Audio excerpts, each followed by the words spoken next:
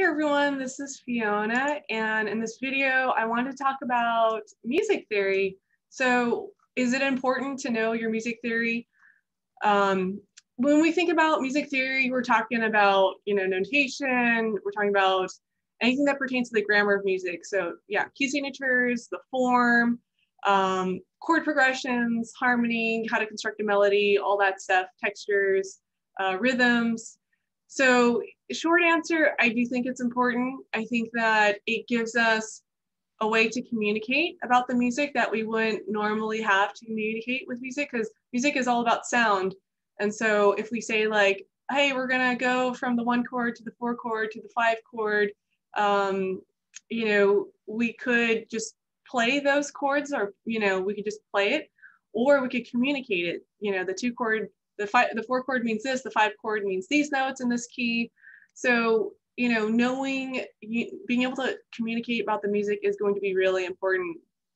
And a lot of people put a lot of stress on music theory. They think that, it helps you to, if you learn the rules of music, then you're better able to break them. And some people think, oh, music theory is just going to hurt your creativity. You're basically going to, it's going to make it so that you have to follow all these rules. And I don't think that's true. I think that all the great composers have studied music theory to an extent. I think that they've done the work to the point where they don't need to consciously think about it. Just like when we are constructing a sentence, when I'm talking right now, do I have to think about every single word that I'm going to say before I actually say it, or does it just kind of naturally happen? So same thing happens in music. I think that when you've put in the work, the music theory, you're aware of what your possibilities are. If you're like in this scale, what notes are available to you? How do you modulate to a different key? If you're doing this chord progression, what are the different possibilities? How would you modulate? How would you, if you wanted to improvise on top of this? Like when you're aware of all the different possibilities, it takes out the guesswork. So you don't have to just rely on your ear. Now, here's one thing though. I've had a teacher say that, you should definitely always use your ear first when you're writing music. Always use your ear, and then theory comes second, because you don't want to lose your voice as a composer, as an improviser. You want to have that always be, the most intuitive part of you come out first, and then the theory part can come out, But I think that I do, as a composer, I do use music theory quite often, and, not only in notating my music, but also in being able to develop it. So if I have a piece of music and I feel like I'm stuck at a certain point, well, I can dissect what are the possibilities that I could do with this melody. How can I develop it further? What kinds of techniques can I use to kind of make it more interesting? How can I change the texture? And I think before, if I'm just using my ear, I'm going to have to guess and kind of play around with a lot of different sounds, rather than, oh, at this point, I could do kind of like a hocketing thing, or I can kind of do an isorhythm thing going on here. Or maybe this part of the music, the range needs to kind of expand more, or maybe I'm too much in the high range and I need to kind of bring the left-hand part. If I'm working on a solo piano piece, I need to bring the left-hand part down to the bass again, because it's like the tension's all up here in this high range. And then how can I sustain that level of tension without losing momentum? So I definitely think music theory is important to know. I think that it can help you communicate what you're trying to do with not only other musicians, but it can also help you be able to know what you're doing and be very conscious about what you're doing musically. And sometimes before I really kind of thought about music theory in composing, I would a lot of the times do the same thing over and over again without really realizing it. And that was just a pattern. I would just kind of go using the same chord progressions, the same type of techniques, and a lot of my music sounded very similar to itself because I was doing the same thing over and over again. So it wasn't until, I learned, because it's like you don't know what you don't know. So once I started kind of branching out of the box that I was in, I was able to kind of change the sound of my music.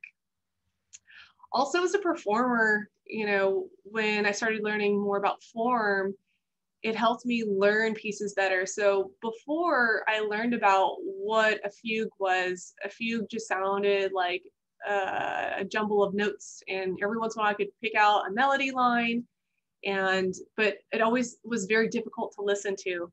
And it wasn't until I learned how a fugue was created that I really started appreciating, oh, you have the subject, you have the counter subject, you have the answer, and it's a very contrapuntal music form. So you're supposed to hear different multiple lines of music going on at once. And can your ear hear those different lines of music going on?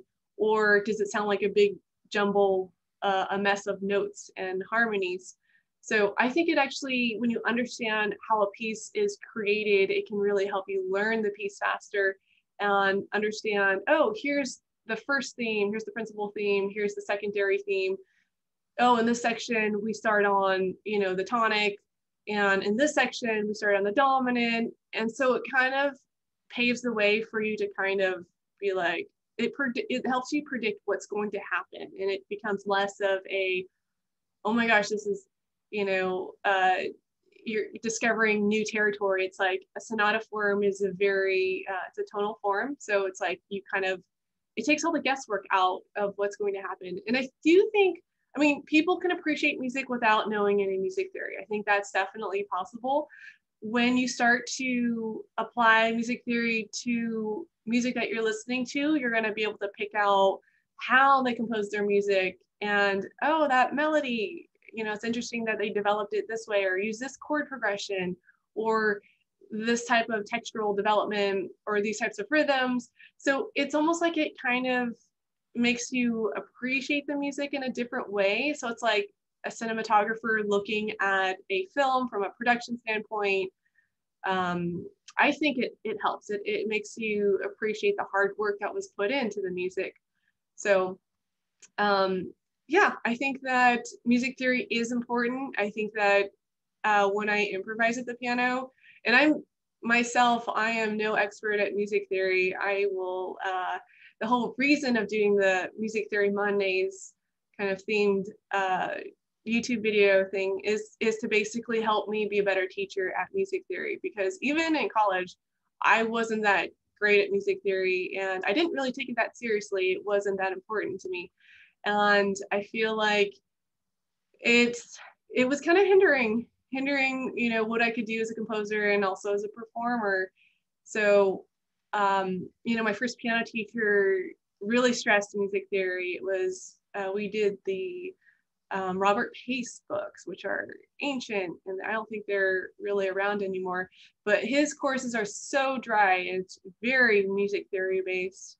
So, I mean, going through all that stuff did help kind of create a good foundation, but like as a performer, because I started off as a pianist before I became a composer, I was actually like, why do I need to know this? I just want to play the sounds. I just want to regurgitate what's on the page. But it actually helps you be a better sight reader. It helps you understand, have a deeper understanding of music. So if I know I have this invention I have to learn, or this piece of music, I kind of know what to expect.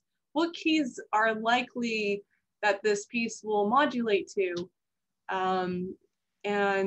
Yeah, it just gives you, it lays out everything so that there's no guesswork anymore.